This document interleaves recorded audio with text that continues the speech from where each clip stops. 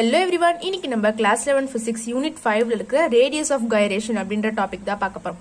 Okay, so இப்போ வந்து ஒரு பல்கான ஆப்ஜெக்ட் இருக்கு. ஓகே, அதோட ஷேப் பாத்தீங்கன்னா ரெகுலர் ஷேப். ஒரு ஸ்கொயர், ரெக்டாங்கிள், ஸ்பியர் அந்த மாதிரியான ஒரு ரெகுலர் ஷேப்ல இருக்கு. அப்புறம் அதோட மாஸ் வந்து யூனிஃபார்மா டிஸ்ட்ரிபியூட் ஆயிருக்கு. சோ யூனிஃபார்மா டிஸ்ட்ரிபியூட் ஆயிட்டு அதுக்கு ரெகுலர் ஷேப் இருந்துச்சு அப்படின்னா வந்து அந்த மாதிரியான ஆப்ஜெக்ட்ஸ்க்கு நம்மளால மொமெண்ட் ஆஃப் இனர்ஷியாவை கண்டுபிடிக்க முடியும். எப்படி அதோட மாஸ் பிளஸ் இந்த மாதிரி அதோட ரேடியஸ், லென்த், பிரெத், சோ இந்த மாதிரியான விஷயங்கள் வச்சு அதோட மொமெண்ட் ஆஃப் இனர்ஷியாவை நம்மளால கண்டுபிடிக்க முடியும். பட் இப்ப அதே வந்து ஒரு ஆப்ஜெக்ட் வந்து ரெகுலரான ஷேப்ல இல்ல, பிளஸ் அதோட மாஸ் வந்து யூனிஃபார்மா டிஸ்ட்ரிபியூட் ஆகல. சோ அந்த மாதிரி இருக்கும்போது அதோட மொமெண்ட் ஆஃப் இனர்ஷியாவை நம்மளால கண்டுபிடிக்க முடியாது. ஓகே, சோ இந்த மேல எதை வச்சு கண்டுபிடிச்சோமோ அது வந்து இதுக்கு அப்ளிகபிளா இருக்காது. சோ நம்ம இப்போ ஒரு ஜெனரல் ஃபார்முலா அப்படின்னா வந்து எல்லா விதமான ஆப்ஜெக்ட்ஸ்க்கும் வந்து அப்ளிகபிளா இருக்கிற மாதிரி நம்ம கண்டுபிடிக்கணும். ஓகே, இப்ப இது யூனிஃபார்ம் மாஸ் டிஸ்ட்ரிபியூஷனுக்கு வந்து அது அப்ளிகபிள் ஆகும், நான் யூனிஃபார்மா டிஸ்ட்ரிபியூட்டா இருக்கிறதுக்கு வந்து அப்ளிகபிள் ஆகாது. சோ இந்த மாதிரி வந்து இருக்கக்கூடாது, ஜெனரலா இருக்கணும் அப்படின்னா எல்லாத்துக்குமே வந்து அப்ளிகபிள் ஆகணும். சோ அந்த மாதிரியான ஒரு ஃபார்முலா தான் I is equal to mk² அப்படின்றது. Okay, so moment of inertia வந்து mass into k square. So இந்த ஃபார்முலா வந்து எல்லா விதமான ஆப்ஜெக்ட்ஸ்க்கும் வந்து இதை யூஸ் பண்ணி நம்ம மொமெண்ட் ஆஃப் இனர்ஷியாவை கண்டுபிடிச்சிடலாம், எல்லாத்துக்குமே வந்து அப்ளிகபிளா இருக்கும். சோ m அப்படின்றது வந்து total mass of the object, k அப்படின்றது வந்து ரேடியஸ் ஆஃப் கைரேஷன். ஓகே, அப்படின்னா என்னது?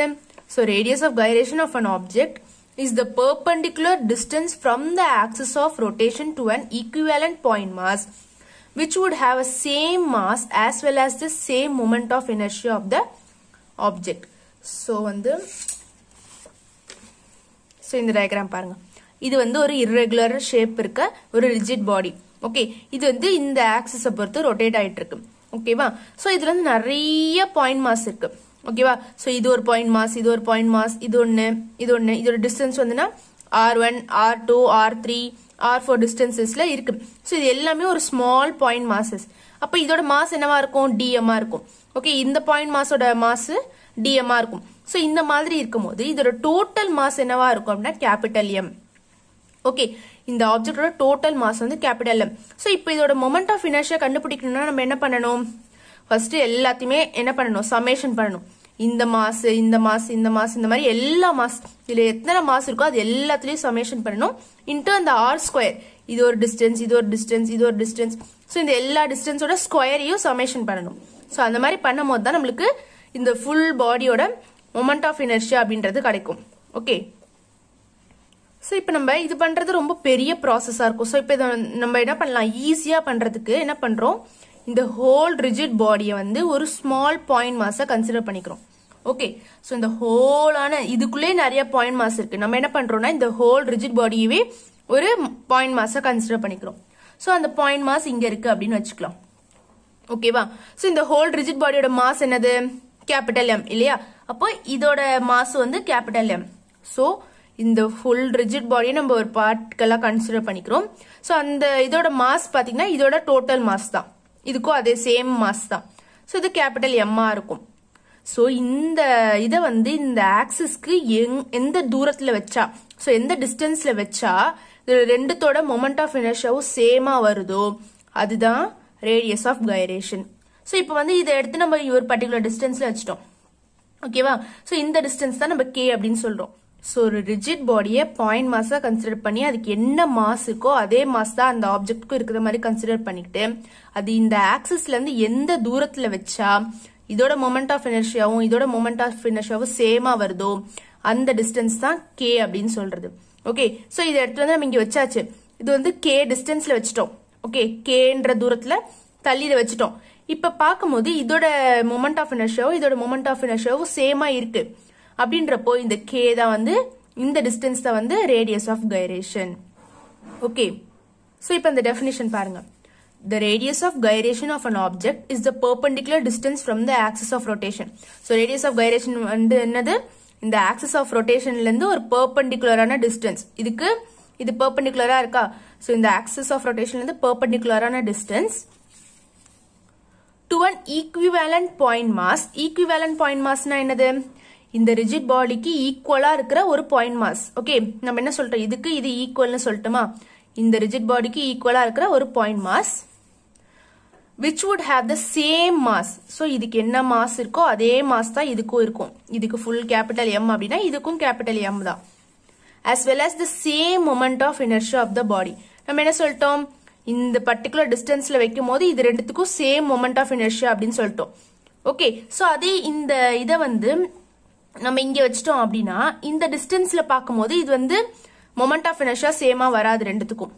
ஓகே, சோ ஒரு பர்டிகுலர் டிஸ்டன்ஸ் இது வந்து ஆர்னு வச்சுக்கோங்க, இங்க வந்து ஒரு டிஸ்டன்ஸ் இருக்கு, இந்த டிஸ்டன்ஸ்ல வைக்கிறோம், இது வந்து பீன்னு வச்சுக்கோங்க. சோ இந்த பி டிஸ்டன்ஸ்ல வச்சு பார்க்கும்போது மொமெண்ட் ஆஃப் இனர்ஷியா சேமா வராது, இந்த ஆர் டிஸ்டன்ஸ்ல வச்சு பார்க்கும்போது சேமா வராது. ஒரு பர்டிகுலரான டிஸ்டன்ஸ்ல கரெக்டா வைக்கும் போது மட்டும்தான் இது ரெண்டு இந்த மொமெண்ட் ஆஃப் இனர்ஷியா சேமா வரும். சோ அந்த பர்டிகுலர் டிஸ்டன்ஸ் தான் நம்ம ரேடியஸ் ஆஃப் கைரேஷன் அப்படின்னு சொல்லுவோம். ஓகே, எந்த டிஸ்டன்ஸ்ல ஒரு பாயிண்ட் மாஸை வைக்கும் போது அது வந்து இந்த rigid body same moment of inertia தருதோ, so அதுதான் வந்து radius of gyration. Okay, as radius of gyration is distance, its unit is m, its dimension is l. so இந்த radius of gyration என்னது, அது வந்து ஒரு டிஸ்டன்ஸ் தானே குறிக்குது. சோ இந்த டிஸ்டன்ஸோட யூனிட் என்னது, மீட்டரா இருக்கும். மீட்டர் அப்படின்னா அதோட டைமென்ஷன் l இருக்கும். ஓகே, so நம்ம என்ன பண்ணிக்கிறோம்னா a rotating rigid body with respect to any axis is considered to be made up of. so நான் இங்க சொன்ன எக்ஸாம்பிள் தான் மறுபடியும் கொடுத்திருக்காங்க. so m1 m2 m3 up to mn. ஓகேவா, இவ்ளோ பாயிண்ட் மாஸால மேடா இருக்கிற ஒரு ரிஜிட் பாடி வந்து ஒரு perpendicular distance r1 r2 r3 அப்படின்ற டிஸ்டன்ஸ்ல அந்த ஆக்சிஸ்ல இருந்து அவ்வளவு டிஸ்டன்சஸ்ல இருக்கு. அதாவது இங்க கொடுத்திருக்காங்க பாருங்க, நாங்க காமிச்ச அதே டயகிராம் தான். ஒரு ஆக்சிஸ் இருக்கு, அதுல ரிஜிட் பாடி இருக்கு. சோ இதுல நிறைய பாயிண்ட் மாஸ் இருக்கு. ஓகேவா, so n number of point masses இருக்கு. ஓகே, அதுல வந்து அதோட டிஸ்டன்ஸ் வந்து r1 r2 r3 r4 அந்த மாதிரி டிஸ்டன்சஸ்ல தள்ளி இருக்கு. ஓகே, அப்ப அதோட மொமெண்ட் ஆஃப் இனர்ஷியா நம்ம என்ன பண்ணுவோம், சம்மேஷன் தானே பண்ணுவோம். I is equal to summation mi ri square, அதாவது m1 r1 square plus m2 r2 square m3 r3 square. So எல்லாத்தையும் இந்த மாதிரி பண்ணி அதை ஆட் பண்ணுவோம், மொத்தமா சம்மேஷன் பண்ணுவோம். ஸோ அதான moment of inertia. If we take all the n number of individual masses to be equal, அதாவது இப்ப வந்து இது வந்து m1, இது m2, இது m3, இது m4 எடுக்கிறதுக்கு பதிலா இது இந்த எல்லா பாயிண்ட் மாசஸோட மாசும் வந்து சேம் அப்படின்னு சொல்லிட்டாங்க. சோ இது m1 m2 m3 m4 இல்லாம இதுவும் m தான், இதுவும் m தான், இதுவும் m தான், இதுவும் m தான். சோ இந்த மாதிரி எல்லா பாயிண்ட் மாசுமே அதோட மாஸ் வந்து ஈக்குவல் அப்படின்னு சொல்லிட்டாங்க. ஓகேவா, எல்லாத்துக்குமே மாஸ் வந்து m அப்படின்னு சொல்லிட்டாங்க. அப்போ மொத்தம் இதுல எத்தனை பாயிண்ட் மாஸ் இருக்கும், நம்ம என்ன சொல்லிட்டோம், already n number of point மாஸ்ன்னு சொல்லிட்டோம். அப்போ ஒரே ஒரு பாயிண்ட் மாஸோடது வந்து m. அப்ப இங்க இருக்கிற எல்லா பாயிண்ட் மாஸையும் சேர்த்தா என்ன வரும், n இன்டூ mன்னு வருமா. சோ இவ்ளோ அதோட மாஸ் n இன்டூ m, இதான் அதோட டோட்டல் மாஸா இருக்கும், கேபிட்டல் M. புரியுதா? ஆக்சுவலி இங்க வந்து n நம்பர் ஆஃப் பார்ட்டிகல்ஸ் இருக்குன்னு சொல்லிட்டோம். எல்லாத்தோட மாஸும் ஒரு இதோட மாஸ் வந்து ஸ்மால் m அப்படின்னு சொல்லிட்டோம். அப்ப இத்தனை பார்ட்டிகல்ஸ் இருக்கு, அதுல ஒரு பார்ட்டிகளோட மாஸ் வந்து இவ்ளோ அப்படின்னா அந்த ஃபுல் ரிஜிட் பாடியோட மாஸ் என்னவா இருக்கும், n இன்டூ m இருக்கும். சோ அந்த டோட்டல் மாஸ் எவ்வளவுன்னு சொல்லிட்டோம், நம்ம கேபிட்டல் M அப்படின்னு சொல்லிட்டோம். ஓகே, சோ அத இங்க கொடுத்திருக்காங்க. இப்ப m is equal to m1, m2 is equal to m3. So எல்லாமே சேம் அப்படின்னு சொல்லிட்டாங்க. சோ இப்போ மொமெண்ட் ஆஃப் இனர்ஷியா கண்டுபிடிக்க போறோம். I is equal to m1 வராது, ஏன் எல்லாமே சேம் தானே, mr1 square plus mr2 square அப்படின்ட்டு நம்ம mrn வரைக்கும் பிளஸ் பண்ணுவோம். ஓகே, ஏன்னா இங்க n நம்பர் ஆஃப் பார்ட்டிகல்ஸ் இருக்கு. சோ இப்ப எல்லாத்துலயும் m என்ன பண்ணிக்கலாம், காமனா வெளியில எடுத்துக்கலாம். சோ காமனா வெளியில எடுத்துட்டோம் அப்படின்னா உள்ள என்ன இருக்கும், r1 square plus r2 square plus r3 square up to rn square வரைக்கும் இருக்கும். ஓகே, சோ இப்ப நம்ம என்ன பண்றோம் அப்படின்னா into n divided by n பண்றோம். Okay, into n divided by n பண்றோம். ஓகேவா, சோ அப்ப இன்டூ n பண்ணும்போது இங்க n இன்டூ m அப்படின்னு வந்துரும். டிவைடட் பை n பண்ணும்போது இந்த இடத்துல n அப்படின்னு வந்துரும். Okay, small n. அப்போ இந்த nm தான் நான் என்னன்னு சொன்னேன், டோட்டல் மாஸ்ன்னு சொன்னேன்னா கேபிட்டல் M. சோ அந்த nmக்கு பதிலா கேபிட்டல் M அப்படின்னு போட்டாங்க. அப்போ இது பார்க்க எப்படி இருக்கு, r1 square plus r2 square plus rn வரைக்கும் இருக்கு. டிவைடட் பை n, அது வந்து மீன் மாதிரி இருக்கா. ஓகே, மீன் பண்ற மாதிரி இருக்கு, ஸ்கொயர் மீன் பண்ற மாதிரி இருக்கு, ஸ்கொயர் பண்ணி மீன் எடுக்கிற மாதிரி இருக்கு. அது என்னது ஆக்சுவலி மீன். இப்ப நான் என்ன சொன்னேன், ரேடியஸ் ஆஃப் கைரேஷன் அப்படின்றது வந்து இங்க வந்து இவ்ளோ டிஸ்டன்சஸ் இருக்கு, அந்த டிஸ்டன்சஸ்லாம் சேர்த்து ஒரு பர்டிகுலர் டிஸ்டன்ஸ்ல நம்ம வைக்கும் போதுதான் அதோட மொமெண்ட் ஆஃப் இனர்ஷியா சேமா வருது அப்படின்னு சொன்னேன். சோ அந்த டிஸ்டன்ஸ் கண்டுபிடிக்கிறதுக்கு நம்ம எப்படி என்ன பண்ணணும் அப்படின்னா மீன் எடுக்கணும். ஓகே, ஸோ மீன் எடுக்கணும். ஸோ அதனாலதான் இது வந்து மீன் தானே, இது ஸ்கொயர் மீன். ஆக்சுவலி இது ஸ்கொயர் பண்ணி மீன் கண்டுபிடிக்கிறது. ஓகே, அதனால வந்து இந்த ஸ்கொயர் அப்படியே போட்டுட்டு இந்த மீன் கண்டுபிடிக்கிறது வந்து கே அப்படின்னு போட்டிருக்காங்க. ஓகேவா, radius of gyration K square அப்படின்னு வருது. ஓகே, ஆக்சுவலி இந்த கே அப்படின்றது வந்து இந்த டிஸ்டன்சஸ் எல்லாம் சேர்த்து ஒரு பர்டிகுலர் டிஸ்டன்ஸ்ல நம்ம கரெக்டா அதுக்கு மீன்லாம் கண்டுபிடிச்சு வைக்கும் போதுதான் அந்த கே அந்த மொமெண்ட் ஆஃப் இனர்ஷியா ரெண்டுத்துக்கும் சேமா வரும். ஸோ அதை கே கண்டுபிடிக்கிறதுக்கு நம்ம என்ன பண்ணணும்னா இங்க இருக்கிற எல்லா டிஸ்டன்ஸையும் மீன் கண்டுபிடிக்கணும். ஓகேவா, R1 plus R2 plus R3 அந்த மாதிரி மீன் கண்டுபிடிக்கணும். ஓகே, ஸோ இப்போ இங்க வந்து என்ன பண்ணிருக்காங்க, ஸ்கொயர் பண்ணி மீன் கண்டுபிடிச்சிருக்காங்களா. ஸோ ஸ்கொயர் பண்ணி மீன் கண்டுபிடிக்கும் போது நமக்கு இங்க என்ன வருதுன்னா கே ஸ்கொயர் அப்படின்னு வருது. Okay, I is equal to m into k square, where nm is the total mass, அதாவது capital M, அப்புறம் k வந்து radius of gyration அப்படின்னு வரும். ஓகே, ஸோ இப்போ நம்ம என்ன பண்ணோம், இந்த வேல்யூக்கு பதிலாக தான் இங்கே k அப்படின்றத போட்டோம், அதாவது k ஸ்கொயர் அப்படின்றத போட்டோம். இந்த ஃபுல் வேல்யூக்கு பதிலாக இங்கே k ஸ்கொயர் அப்படின்னு போட்டோம். அப்போ k மட்டும் என்னவா இருக்கும் அப்படின்னா இந்த வேல்யூக்கு ரூட் எடுக்கணும். ஓகே, ஸோ இங்கே k ஸ்கொயர் வந்து இந்த ஹோல் வேல்யூ, அப்போ k அப்படின்றது வந்து இதுக்கு ரூட் எடுக்கணும். ஓகே, இதுதான் k ஓட value. The expression for radius of gyration indicates that it is the root mean square. அதாவது root mean, நம்ம எல்லாத்துக்கும் மீன் எடுத்திருக்கோம், என்ன பண்ணிருக்கோம், ஸ்கொயர் பண்ணி மீன் எடுத்திருக்கோம். ஸோ அதனால root mean square RMS, distance of the particles. distance of the particles தானே, R, இந்த R2 R3 அப்படின்றதுல வந்து distance of the particles from the axis of rotation. axis of rotationல இருந்து இருக்கிற டிஸ்டன்ஸ்க்கு நம்ம ரூட் மீன் ஸ்கொயர் எடுத்தோம் அப்படின்னா நம்மளுக்கு ரேடியஸ் ஆஃப் கைரேஷன் கிடைச்சிரும். Okay, in fact the moment of inertia of any body could be expressed in the form of I is equal to mk square. நான் தான் already சொன்னேன், எந்த விதமான பார்ட்டிகளுக்குமே வந்து நம்ம மொமெண்ட் ஆஃப் இனர்ஷியாவை mk ஸ்கொயர் அப்படின்றத வச்சு கண்டுபிடிச்சிடலாம். அது ரெகுலர் ஷேப்பா இருந்தாலும் சரி, ரெகுலர் ஷேப்பா இருந்தாலும் சரி, யூனிஃபார்மா மாஸ் டிஸ்ட்ரிபியூட் ஆனா எப்படி இருந்தாலுமே சரி, இந்த ஃபார்முலா வச்சு நம்ம அதோட moment of inertia கண்டுபிடிச்சிடலாம்.